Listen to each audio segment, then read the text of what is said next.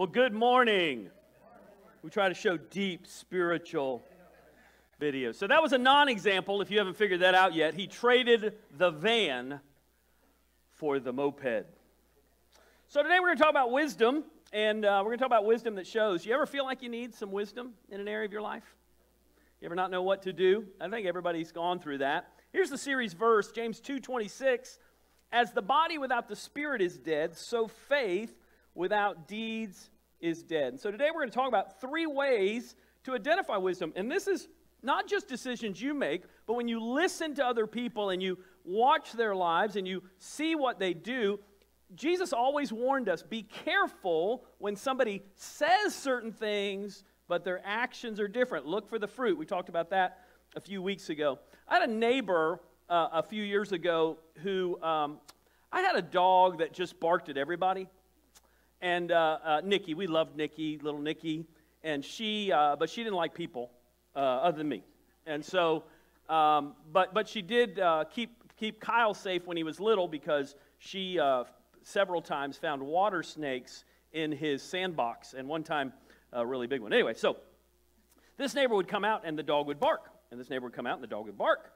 And I noticed one day, boy, she hasn't barked in a while, and I was sitting out back, and the neighbor came out, and Nikki went to the fence and sat down. And I thought, what in the world has happened?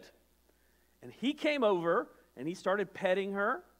And I said, okay, you got to tell me what happened, because she hated you a month ago. He goes, yep, no big deal. He said, you know, I know not to yell at dogs. I know you don't scream at them, because that just makes things worse. I know not to harass them. He said, so instead, I just gave her pepperonis. That dog loved him from then on.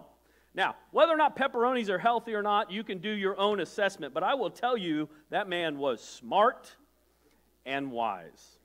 And there's times in life that you have got to decide what you're supposed to do and when you're supposed to do it. Now, knowledge is, we mix it up all the time, knowledge and wisdom. Knowledge is knowing facts, knowing even truths, knowing principles. But wisdom is what's acquired over time. It's knowing what to do with the knowledge. For example, if you're a Floridian, you have used one of these on occasions, right? This is called an umbrella. So yes, you have, and some of you said, don't open that inside, and you're believing a lie, but that's okay. All right, so here's the thing.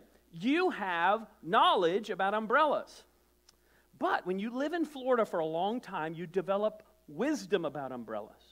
Because you realize that sometimes the way the rain is coming down and how far you are from the door, simply opening your car door, opening the umbrella, you will get more soaked than if you just run in sometimes. And you always have to have the wisdom to know which time is it. Or as my favorite philosopher, Rogers, used to say, you got to know when to hold them. Know when to fold them, know when to walk away, know when to run, right? So wisdom's about knowing when. Now, some people could even lie to you about an umbrella, and this is the thing about wisdom. They may come to you and go, oh, I've seen that before. That's used to stab people. What? That's used to poke. I saw a TV show one time where the guy picked up a cigar off the ground with it. Boy, that goes way back. Do you remember that one? Oscar Madison, thank you so much. Did you catch that, Mike? I went way back to the 70s. Michelle, the 70s were a time. Okay. Anyway, so you know, and they'll lie to you about something. So how do you know if what they're saying is true? You say, God, you've given me knowledge, now give me wisdom. And what we're going to talk about today is how, as believers, we develop this. And so let me ask you this question. Your song made me think of this. So, you know, they have that line in your love ran red, that says, I'm in awe of you. So in the Old Testament, it says the fear of God is the beginning of wisdom. It says it in Proverbs 9:10. It says it in the Psalms. The fear of God. And we, as Americans, translate that word fear as like scared. It doesn't mean scared. It means in awe. If you want wisdom, you need to be in awe of what God does. You need to be in awe of what God can do. So let me ask you this question. Is your life beautiful? Now you're going to hear where this passage talks about how a beautiful life is a witness to other people. And what does that mean to have a beautiful life? See, in the information age, people can look up anything, but it doesn't make them wise. And the difficulty is you have a lot of people with information that are using it improperly, but they think they're wise, and gullible people will follow them. And you've seen all kind of things, right? And we think, well, what is that about? Here's the deal, what we need to know. God wants us to have wisdom, not just from knowing His Word, not just knowing about Him, but from doing what He's called us to do. And being in all of Him, like the song said, that's the beginning. But others will notice the beauty of wisdom in your life, and my prayer is they'll find their way home as they see God helping you to make wise decisions. So here's a couple things. Number one, true wisdom shows in humble deeds. Now, we've been going through the book of James. Remember, James is Jesus' brother, half-brother. I know we talk about that, but James is talking to the early church. James is probably the first book of the New Testament that was written. And as James is talking to this early Jewish church, he's showing them what really matters. And he says this, "Who is wise and understanding among you? Let them show it by their good life." Now, we're going to come back to that word good, because in English, good means good. Just, right? It's a real plain word, right? Good. You know, if I ask you how your day is, good. How was that sandwich? Good. How's so-and-so doing? Good. What does that mean? No idea, right? You ever tell somebody you're good and you're not? Okay, so we're going to define this word in a minute. By their good life, by deeds done in, what's the next word? Humility that comes from wisdom. Now, this word, let them show it by their good life. It's a word that even Plato used it meant beautiful. It meant noble. It meant handsome. It meant a life that when you looked at it, you went, wow. And so it says, let them show it. How are you going to show that you have wisdom from God? By living the life God's called you to live. By carrying it out. Your beautiful life. In Matthew 7, Jesus describes what wisdom looks like. "Therefore, everyone who hears these words of mine." Now, a lot of people are going to hear God's word today. There's going to be a lot of people sitting in churches. A lot of you sitting here in church. But here's where you get wisdom, right here. "And puts them into practice. Is like a wise man who built his house on the rock." And that's not talking about the wrestler / football player / actor. And in Florida, we should know. Built his house upon the rock, right? You got to dig down. You got to build it on the rock. "The rain came down, the streams rose, the wind blew and beat against that house, yet it did not fall." Why? Because it had its foundation on the rock. Listen, when you become wise in God's word and you apply what He says, what happens? When the storms of life come, and they will come. It didn't say might come. When the storms of life come, Jesus said, in this world you will have trouble. You'll stand. Why? Because you've built your house upon the rock. You know, it's hard to know in our society when somebody lacks wisdom, but there's a certain group of people that I am related to that have some very funny things that they do, and sometimes we doubt their wisdom. So I'm going to point out my forefathers and give you some, you might be a rednecks. Here we go. You might be a redneck if you think the last words to the Star-Spangled Banner are, "Gentlemen, start your engines." You might be a redneck if your mother has ammo on her Christmas list. You might be a redneck if the taillight covers of your car are made of red tape. You might be a redneck if you've ever cut your grass and found a car. You might be a redneck if you come home from the garbage dump and you have more than you left with.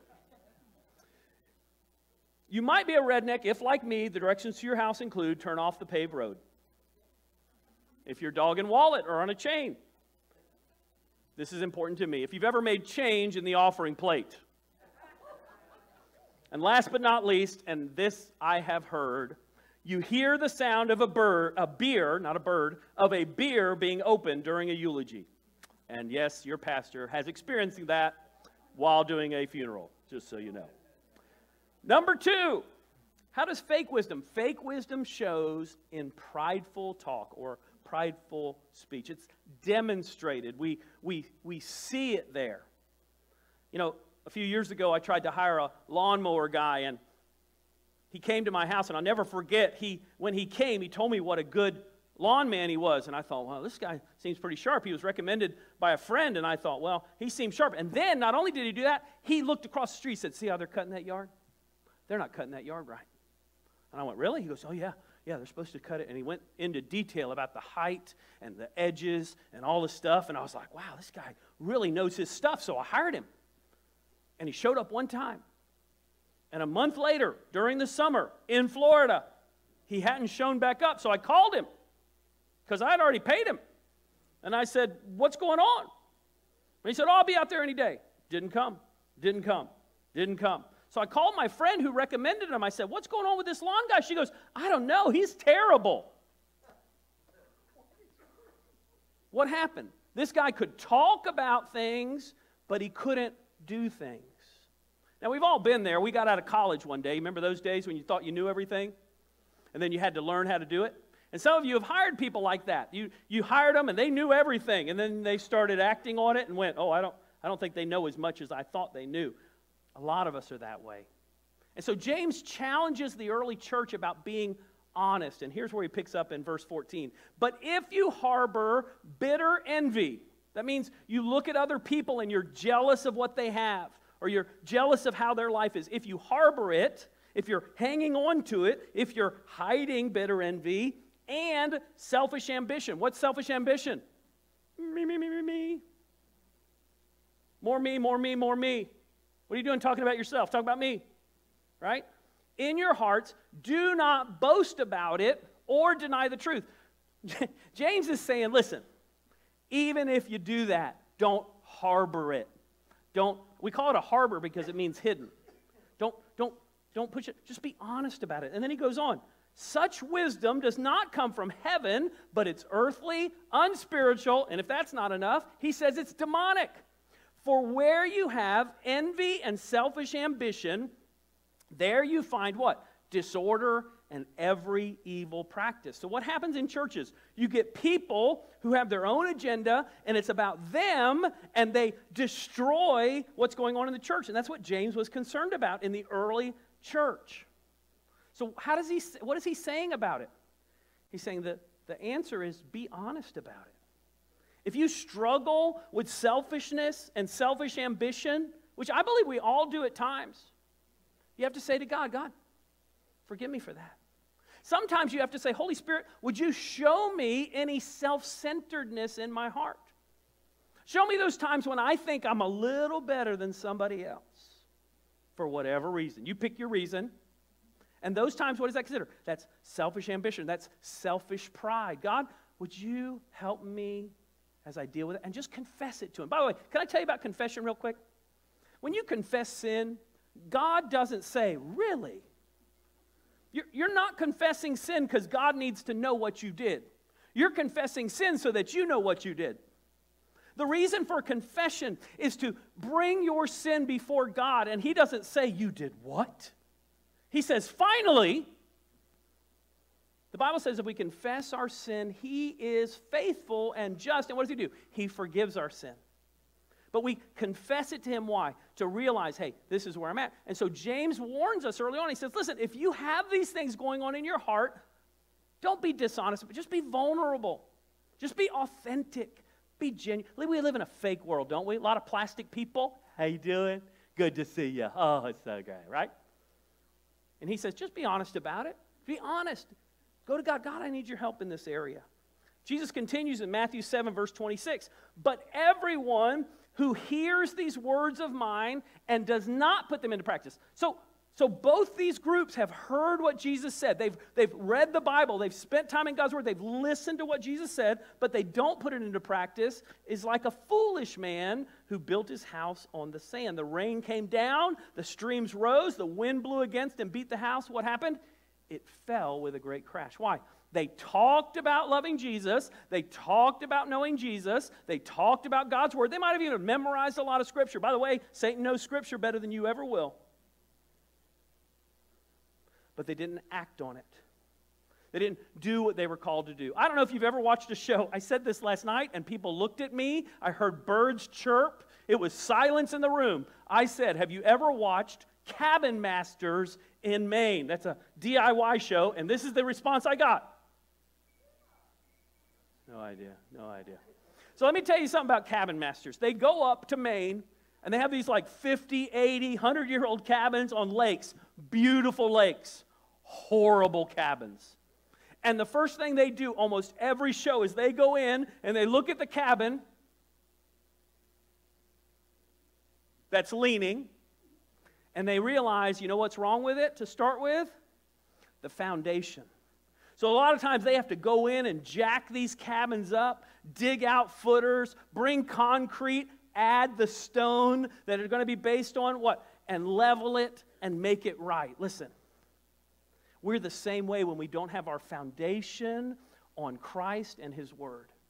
And when we don't apply what we've learned, the foundation starts to get off. When we start to think we have our act together, we're a little better than so-and-so would be better if they could just figure out what I figured out. That selfish ambition. Can we learn how to help others? Let me tell you, one of the smartest things you'll learn is when not to help other people. Did you hear what I just said? Now, that sounds pagan, doesn't it? But there are times where helping somebody is the worst thing you can do. What? Yeah, sometimes the best way to help somebody, you ready, is to not help them.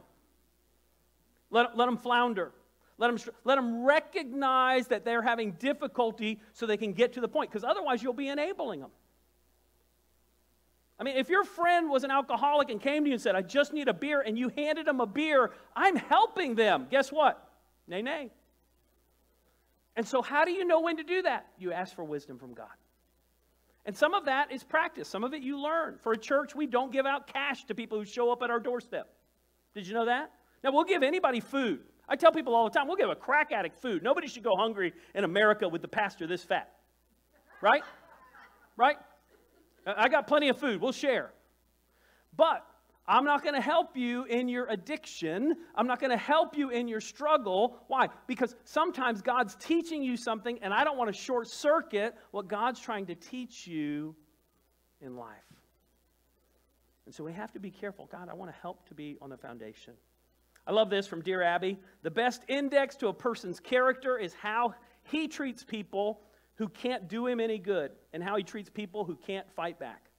From working in a restaurant, I can tell you those servers know who good people are and who not good people are.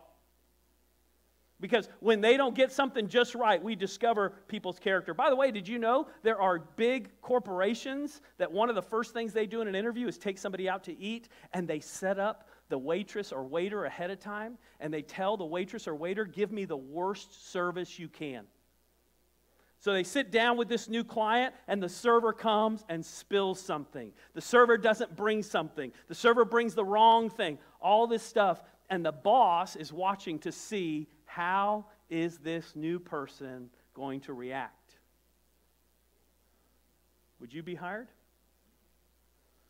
You can tell a lot about people by how they treat people who can't help them, who don't push them forward, when they don't get the sale, when they don't get the job, when they don't need them anymore. Number 3, true wisdom humbly considers others. Most of you have heard me talk about when I met Harold Brantley. He did a sermon at the church I was at. I was in my 20s, and I walked up to him. This is about 30-something years ago. I'm not telling you how many 30-somethings. And I walked up to him, and I said, Harold, I like you, but I didn't like your sermon. Now, Harold's in his 50s, head of the missions for Brevard Baptist, and I'm a 20-something youth pastor who still doesn't know what he's doing. And Harold could have looked at me and said, who do you think you are? You haven't even been to seminary. You barely have Bible training. How long have you been working here? 6 months? Who do you think you are? But you know what Harold said? He looked at me and said, all right, Eric. Eric, right?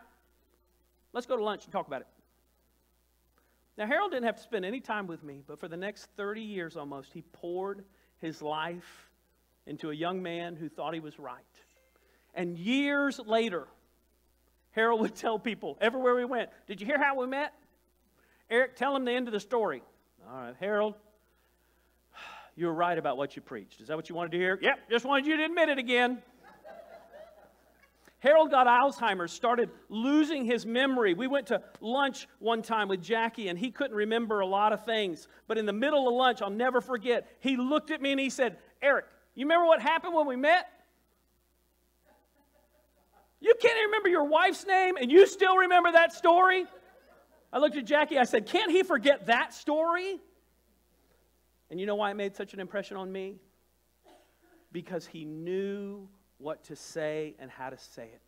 He could have easily let his pride get to him and say, I don't need you. But instead, for 30 years, he was able to pour his life into something and someone who he chose to be humble. And I went to Harold every single week and asked him questions about ministry and about life. You know, if you haven't been around Steve McCrory lately, Steve McCrory feels a call to ministry. And hopefully, like all the last 3 pastors that we were part of their ordination, we keep sending people out of our church. And I'm glad to plant other churches, but a couple of you guys need to stay. But anyway, but Steve has represented that, and we see him ministering at the Port Ministry and other places. So we as a church feel like he's somebody who walks in humility and wants to be ordained, and we're going to look towards ordaining Steve. And I think that's an awesome part of what we do. Listen to what it says in James 3:17 and 18. But the wisdom that comes from heaven is first of all pure, then peace-loving. Do you know anybody who loves to fight? They lack of wisdom. You know people who love to get in an argument about everything? You probably don't want to hang around them. If you're that person, can I tell you, you might be lacking wisdom. If you like to fight with everybody about everything, peace-loving. Does that describe you? Does that describe me? Considerate, submissive, full of mercy. By the way, the word mercy here means compassion. It means you really care about the other person. You care about them. And good fruit. Impartial and sincere, and then I love this, peacemakers who sow in peace. They used to just throw seed, right? Who sow in peace reap a harvest of righteousness. You know, I have to remember all the time that I am not responsible for making people grow. Do you know what I'm responsible for doing? Sowing the seeds God's given me. And you know what you're responsible for doing? Sowing the seeds God's given you. Sometimes when you say and do what God wants you to do, people won't appreciate it. You're not doing it for people. And God sometimes will even allow people to not notice what you do so that you have to look at your motivation for doing it. So you work in the church and you help in the nursery and somebody yells at you and you go, I'm not doing this anymore. That's the day that you need to look in the mirror and go, I've been doing it for myself. Lord, forgive me. You're responsible for the seeds. And by the way, pastors struggle with the same thing. We get letters and notes from people. Can't believe you did this, Pastor. You know, I could work at Publix. It'd be a lot easier, right? Actually, no. My sister works at Publix. I don't want to do that either. Right? But the truth is what? We're not responsible for how people respond. We're responsible for what God calls us to do. What are you sowing? What are you sowing into your children's lives? What are you sowing into your neighbor's lives? What are you sowing into the people that know you most? Is it peace and joy, or is it argument and frustration? You're responsible for what seeds you plant. You're not always responsible for what happens with them, but you're responsible for what seeds you sow. In 1 Corinthians, Paul says this, what we have received is not the spirit of the world, but the Spirit who is from God. See, where does this seed come from? It comes from the Spirit that's in us, so that we may understand what God has freely given us. This is what we speak, not in words taught to us by human wisdom, not just in the head, but words taught by the Spirit, explaining spiritual realities with Spirit-taught words. And then a few verses later it says, the person with the Spirit makes judgments about all things. But such a person isn't subject to just merely human judgments. Why? For who has known the mind of the Lord to instruct him? And I love this. Memorize this. Take this verse home with you. But we have the mind of Christ. God, I need wisdom in my life. He says, act on the things I've given you.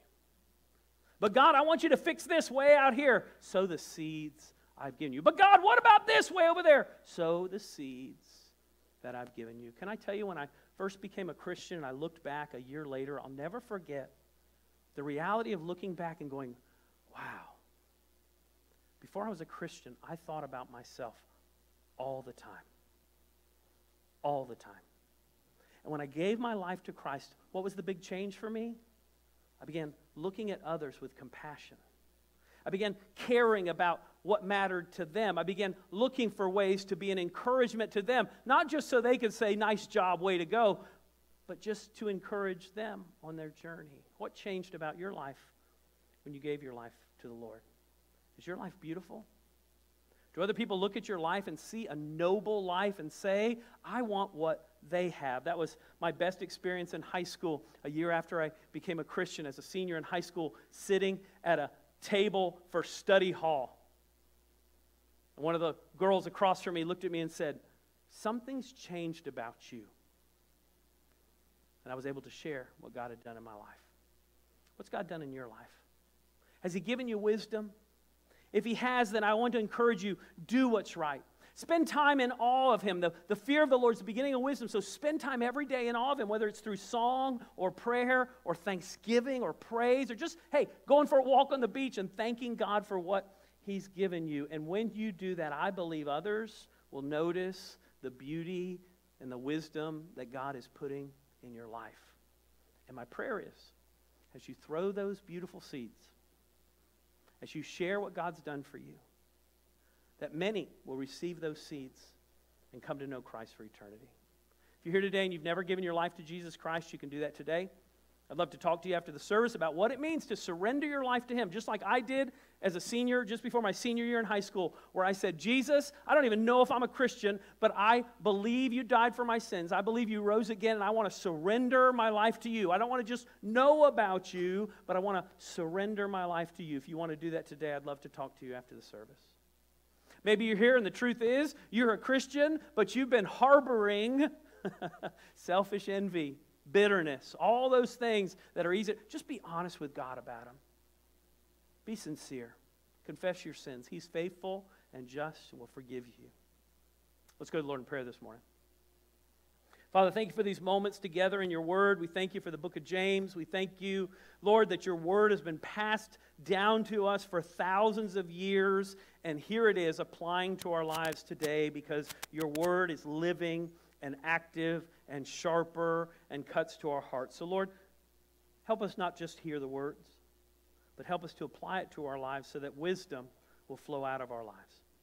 Lord, may we do that today and every day. In Jesus' name, amen. We normally have